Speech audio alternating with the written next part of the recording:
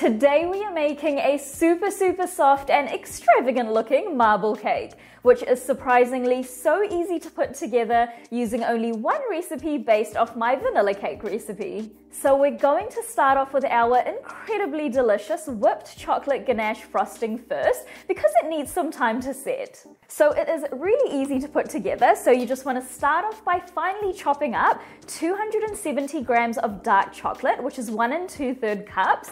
I use 50% dark chocolate, and then you just want to add that to a heat-proof bowl and set it aside for now. If you're using chocolate buttons or pieces of chocolate which are already quite small, then you don't need to do this step. Next, add 675 grams of cream, which is 3 cups, to a saucepan, and then heat it up on a low to medium heat until the cream begins to gently bubble.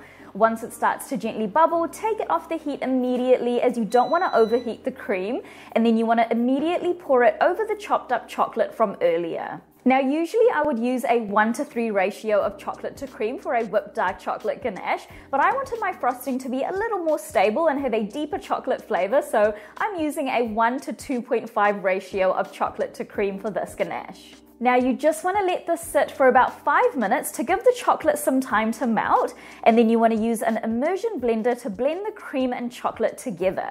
And you want to keep your immersion blender at the bottom of the bowl so that we aren't incorporating air bubbles into our ganache.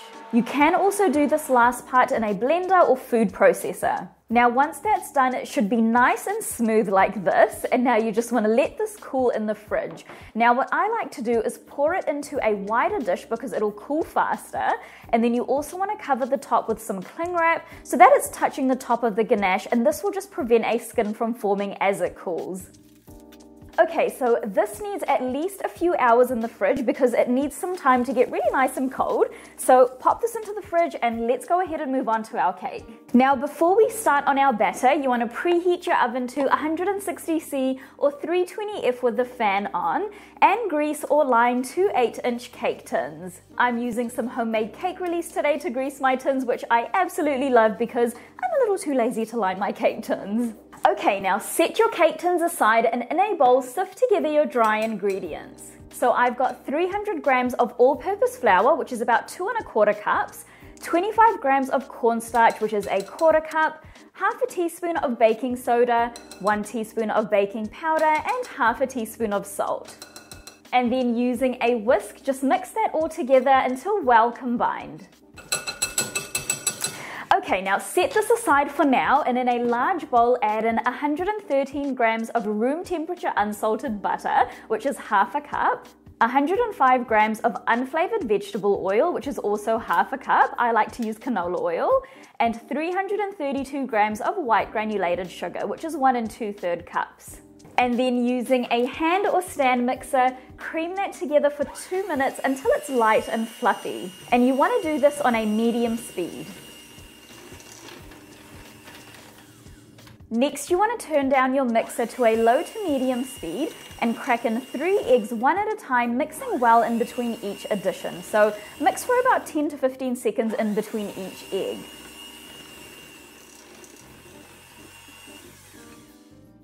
Okay, next you want to add in 1 1/4 tablespoons of vanilla, 1 teaspoon of white vinegar, and 112 grams of room temperature buttermilk, which is about half a cup, and mix that in until well combined. This recipe uses 1 1/2 cups of buttermilk in total, but you only want to use half a cup for this step. Okay, now get all of your batter off of your attachments because we're going to be mixing the rest by hand. So next you want to add in half of your pre-mixed dry ingredients from earlier and gently fold that in with a spatula until just combined.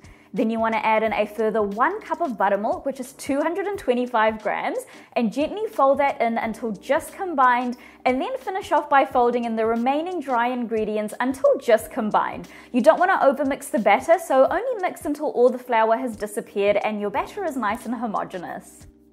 Okay, so that is the vanilla part of our marble cake done, but we're going to be turning half of this vanilla cake into chocolate. So divide the batter in half. I would recommend weighing it out so that you have an equal amount. Mine comes to about 685 grams each once divided in half. And then to 1/2 of the batter, add in 33 grams of cocoa powder, which is 1/3 of a cup, 1 teaspoon of instant coffee powder, and 1 tablespoon of unflavoured vegetable oil, and then fold that together until just combined and the batter is nice and smooth.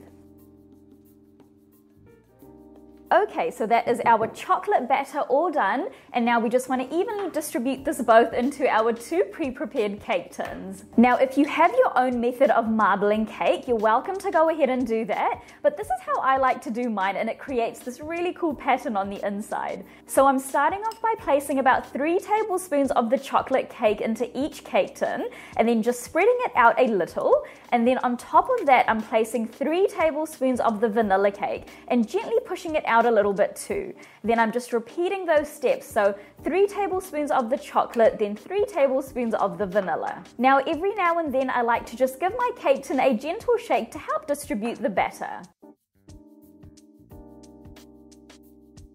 Now once you get to the end, just distribute any leftover cake batter evenly into the 2 tins, but still following the same pattern. And then once you're all done, drop your cake tins lightly on the counter to remove any large air bubbles and help even out the batter. Now to finish off, you want to get a toothpick and then start on one edge of the cake tin and bring the batter into the middle of the cake with the toothpick. Then wipe your toothpick clean, and on the opposite side, bring the batter again into the middle of the cake with the toothpick. And then just repeat these steps until you have this really pretty pattern like this. It kind of looks like a flower on the top. Okay, and now these are going to go into the oven for 35 minutes or until a toothpick comes out clean. So my cakes are out of the oven now. They smell so good and they've got this really cool pattern on the top. They've been cooling in the cake tins for about 20 minutes, and now I'm just running a thin knife around the edges to release the cakes from the cake tins and turning them out onto a wire rack to completely cool.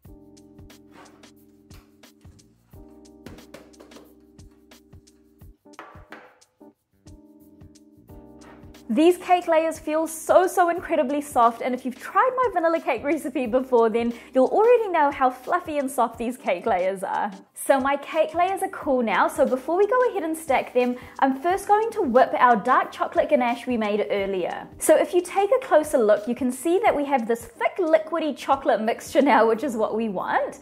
And now to make it easier to whip, I'm just transferring it into a bowl, and now I'm just going to use my hand mixer to whip that up until we reach nice stiff peaks. It does come together quite quickly, so just be careful not to over whip your cream. Okay, and it is as easy as that. Just look at how good this looks. I could literally eat this whole bowl. Now before I start layering my cakes, I'm just going to trim off a little of the top so that they're nice and flat. Once that's done, I'm starting off by placing my first cake layer onto my cake stand and spreading out a generous layer of my chocolate cream using my offset spatula. Once that's done, my next cake layer goes on top, and then I'm just spreading another layer of cream on the top and sides of the cake. Once the sides are done, I'm also using my cake scraper to smooth it all out, and then I'm also using my offset spatula to bring that top lip of cream into the middle of the cake. And then to finish off, I'm just doing some piping on the top with a 1M piping tip. And that is it. My beautiful marble cake is all done. This cake is like the best of both worlds. You have a delicious vanilla cake coupled with a rich chocolate cake and then a light chocolate frosting to bring it all together. It is so good.